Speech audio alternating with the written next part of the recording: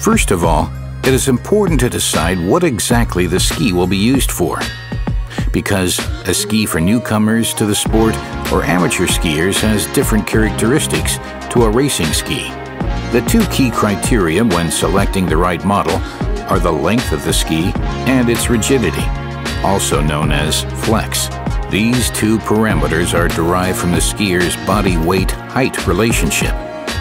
To find out the ideal length of a classic ski, add about 20 to 30 centimeters to the skier's height. A skating ski should ideally be between body size and up to 15 centimeters longer than the height of the skier. These length recommendations are merely ranges, in other words, from two indications. The general rule is, the more skilled the skier is, the longer the ski can be. Besides height, the skier's body weight plays a crucial role.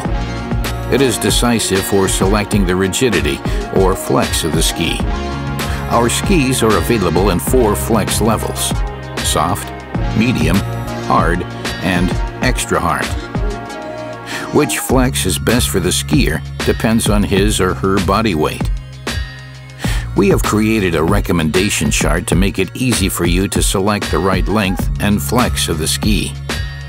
You can find this chart on the relevant product page on our website. Search the chart for the weight range that matches your own body weight. Heavier skiers who can't find an appropriate range in the chart should choose the next longest ski. For lighter weight skiers, it's the other way around. They should go for the next shorter ski. In case of doubt, your Atomic dealer will gladly assist and advise you.